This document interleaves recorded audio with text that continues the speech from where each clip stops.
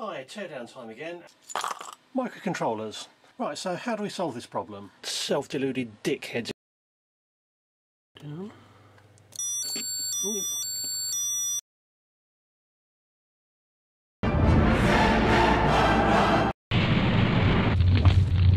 Yes.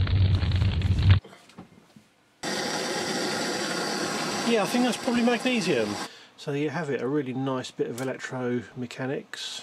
Hey, it's this.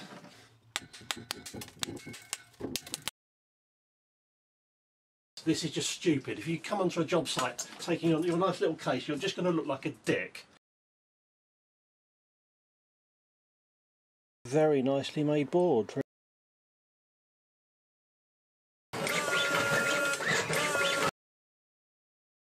The main thing that seems to have happened is the bond wire has fused.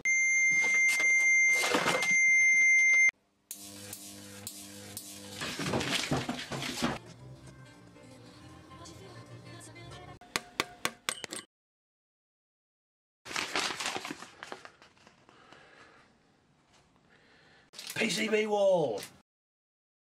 Why is this thing such a piece of junk? But 6 milliamps when the bloody thing's switched off. What are they thinking?